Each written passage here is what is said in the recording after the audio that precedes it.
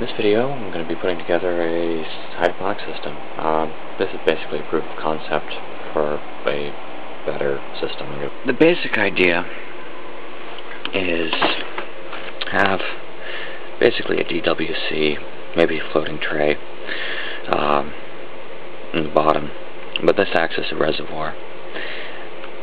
Then from here there's a pump which brings this water up to this vessel. This fills with water until it reaches this height, which creates a siphon which brings this water down and dumps it into this table. This table either is just a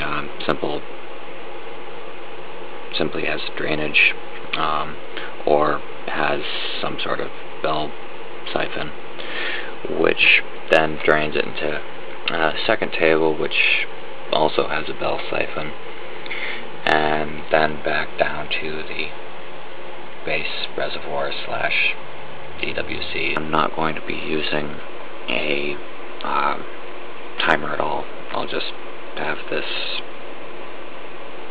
fill very slowly, so this will effectively be a mechanical timer. The problem with that is I will need to find a way to pump the water in here very, very slowly. Thinking of working out some sort of airlift. For this system, I'm going to be using these tiny, cheesy Rubbermaid tubs. Well, these ones are not made by Rubbermaid, as you can see, but these are about $1 a piece. For the bigger system, I'm probably going to be using some of these big trays. These things are meant to slide under beds. They have little wheels on them, but they are sealed.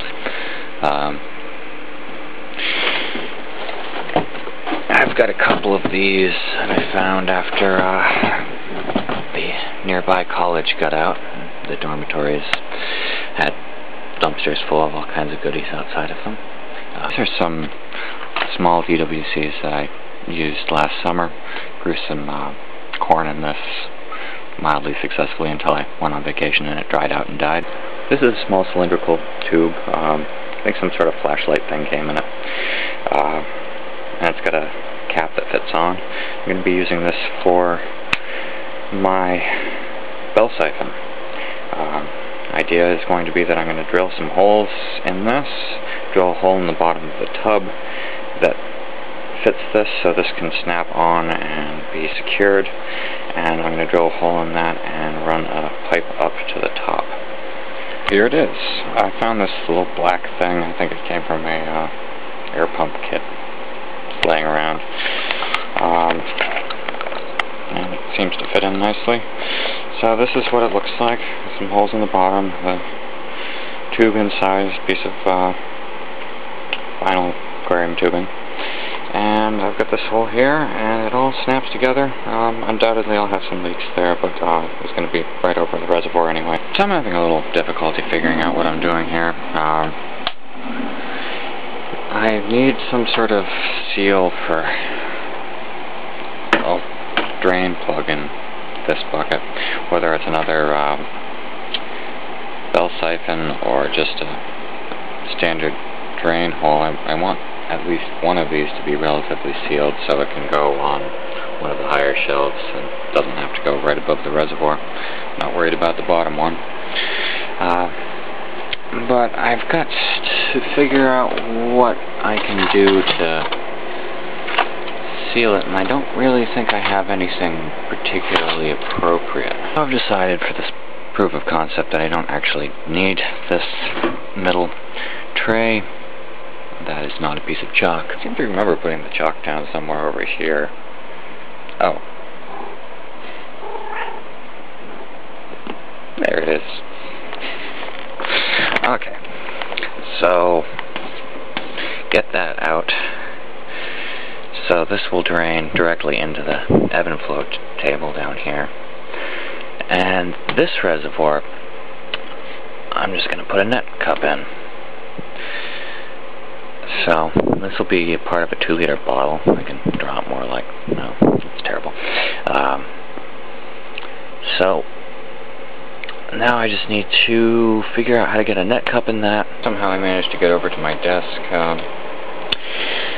My laboratory is a bit of a mess right now. I mean, it usually is, but this is a little bit worse than normal. So anyway, I've got to figure out how to get one net cup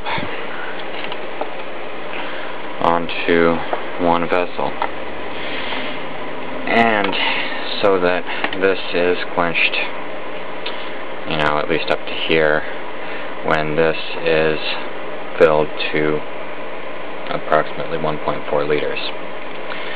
So I'm thinking I'm going to just trim this down and then make some sort of piece of plastic or something that this sits in and just drop it on top.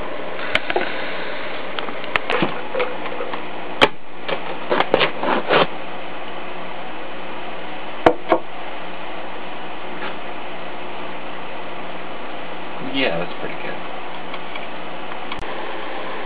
So to make this more rigid, I cut up another bottle, and I'm just going to force it on top.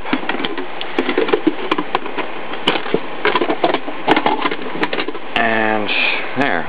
It's, you know, a little bent, but that doesn't actually matter at all for this, as long as it still has a similar volume. I'm not going to use a net cup, I'm just going to use this. This fits in here pretty well. And it's got a few drainage holes, but it would be better with some more.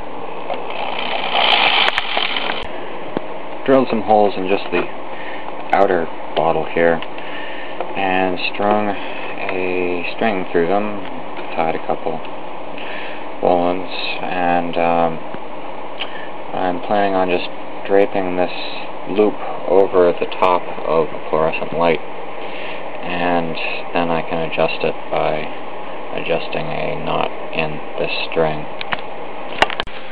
Okay, here it is, mostly set up. We've got this bottom tray here, which is basically DWC. I've got actually 3 holes cut in it. I've used that one before. The third hole is drainage underneath this bell siphon. This is going to be full of, this is the ebb and flow, which is filled with this hose, which comes up to this container. I've got some steel wire connected to the siphon hose so that I can easily adjust it. It's pretty floppy and off-center. Hopefully that will improve with the weight of Hydroton and water. So now the tricky part, the pump.